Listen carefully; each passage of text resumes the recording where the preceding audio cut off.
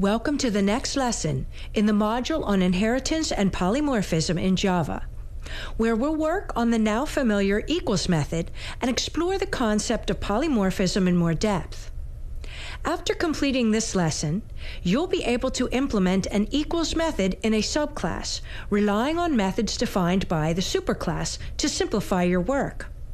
You'll also be able to recognize polymorphism as a key object-oriented programming concept and apply this concept to transparently customized methods defined by subclasses in an inheritance hierarchy.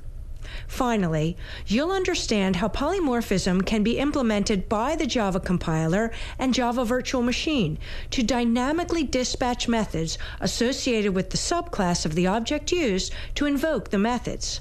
So let's get started with this material.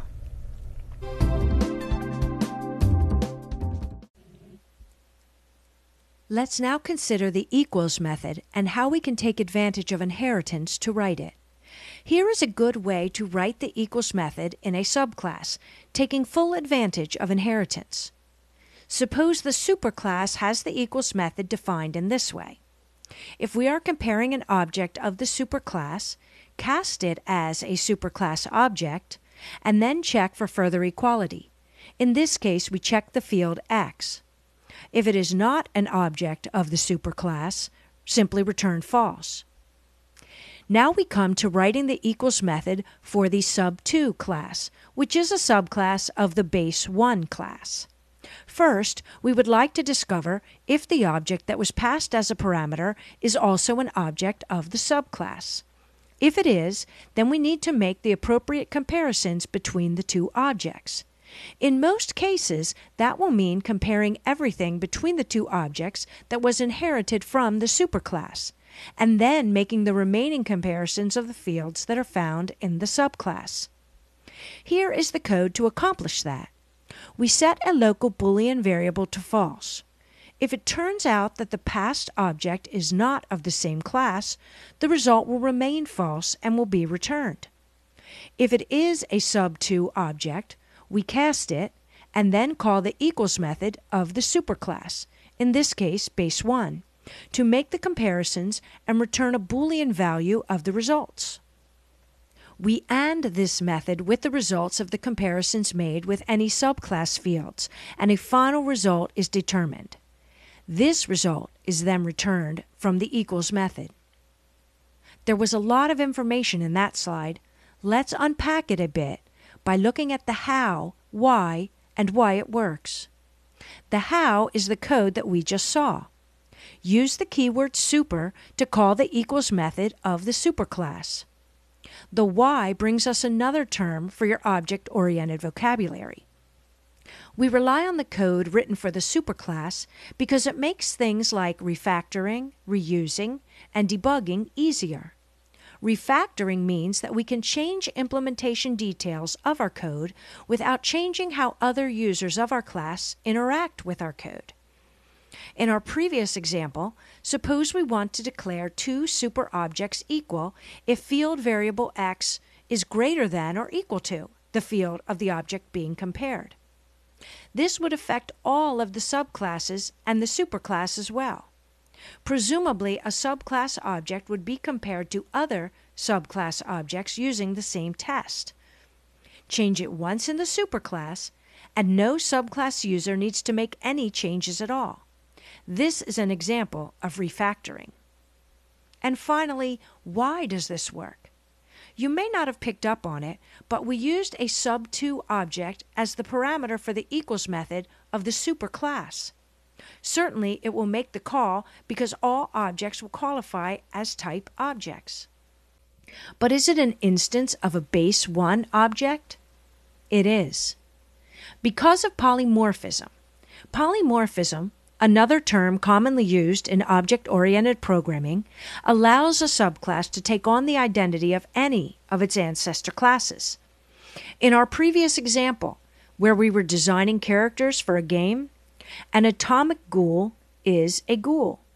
This means that an atomic ghoul can be used as a parameter where a ghoul object is expected. This works because an atomic GUL has inherited all of the fields and behaviors of a GUL object. Any method that was expecting a GUL can still execute if it receives an atomic GUL object instead. In the same way, an atomic GUL is an AB spike.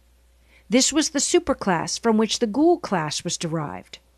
Because GULs inherited all the fields and behaviors of an AB spike object, those same fields and behaviors are passed down to the atomic GUL class.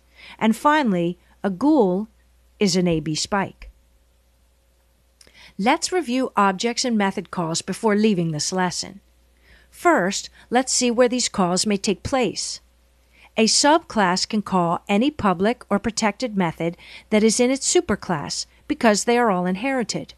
For example, code like this may be found in a class file where the method setTotal is protected in the superclass from which the class is derived. An object can invoke any public method from its superclass. Yes, that is similar to the first rule, but here I am referring to a call that would be found in a client file. My object is an object instantiated from the subclass, and the method getTotal is a public method inherited from its superclass. It must be public as opposed to private or protected because this call is being made from outside the class file. Here are more rules about method calls. In all cases, these rules apply to both calls made in a class file as well as calls made on objects instantiated in client files. When an object invokes a method that is inherited from the superclass, the compiler will look for the definition of that method in its own class file.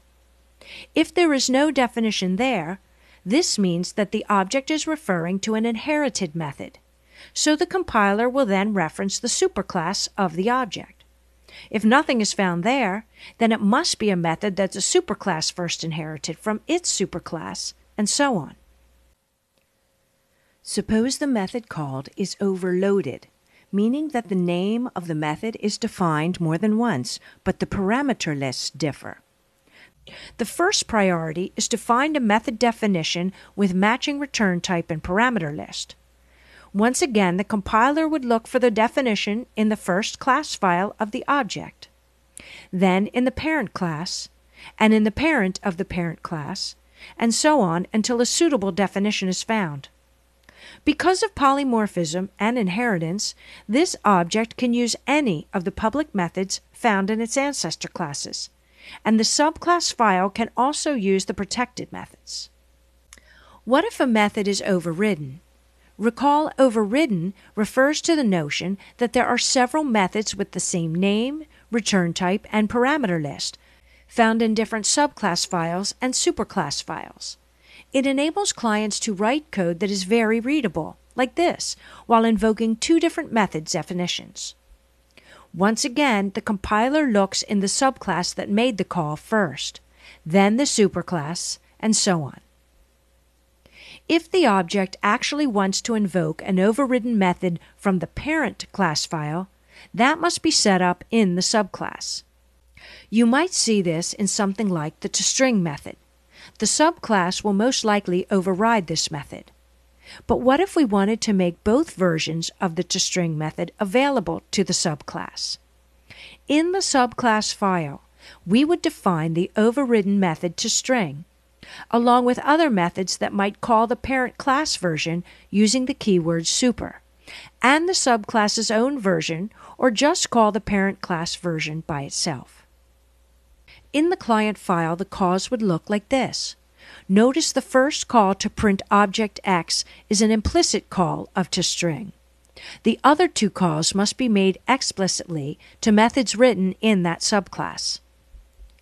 A client file cannot use the keyword super to try to make a call to a parent class method. That reference must be made in the class file itself as a design decision made by the author of the class. And this is in keeping with our ideas about abstraction. Users of a class should not know what methods are native and what methods are inherited. They should just be able to interact with the object in useful ways. You don't need to know how polymorphism is implemented to use this feature properly, such as to create subclasses that override the equals and to string methods defined in superclasses, as discussed above. However, understanding how polymorphism works will increase your qualifications as a coveted full-stack developer, since you'll be more familiar with other layers in the Android stack and development toolchain. It will also help you to design object-oriented programs that strike the appropriate balance between flexibility and efficiency.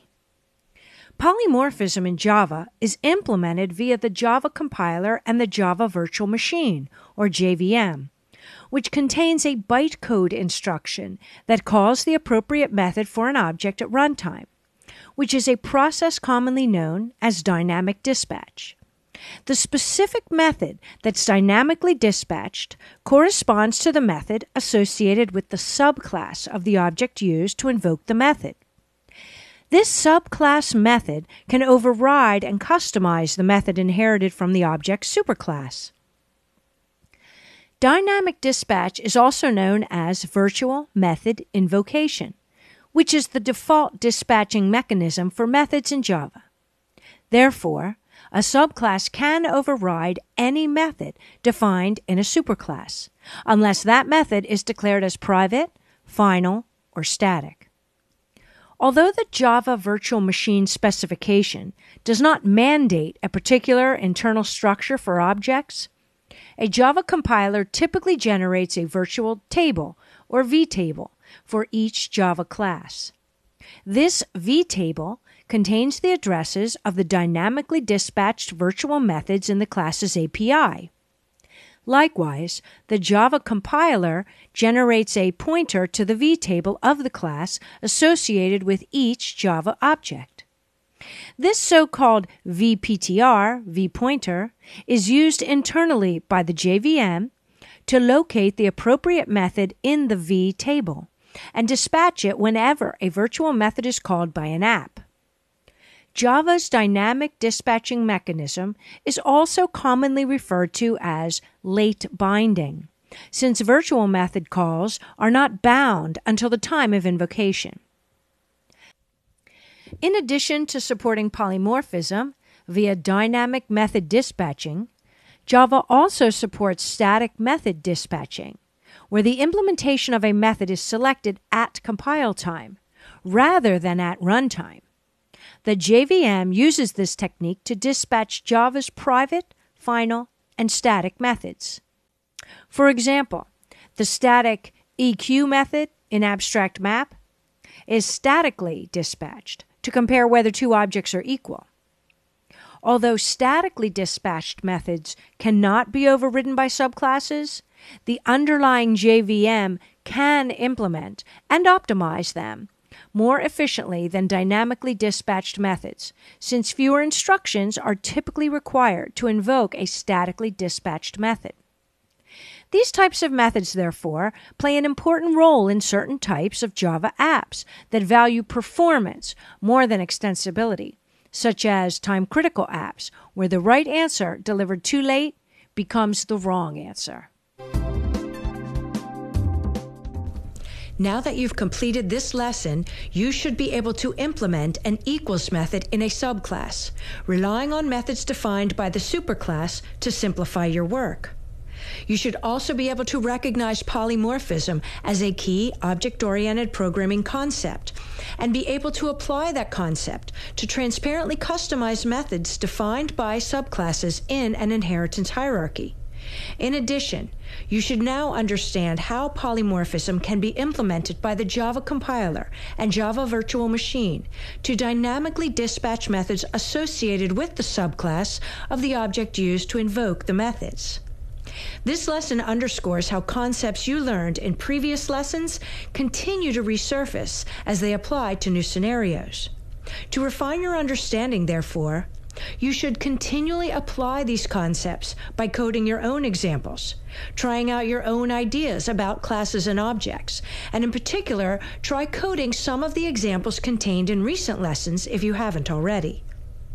Make changes and then see if you can explain the results that you've seen. Trial, error, and success can be powerful learning tools. We know our MOOC students lead very busy lives, so please don't code and drive.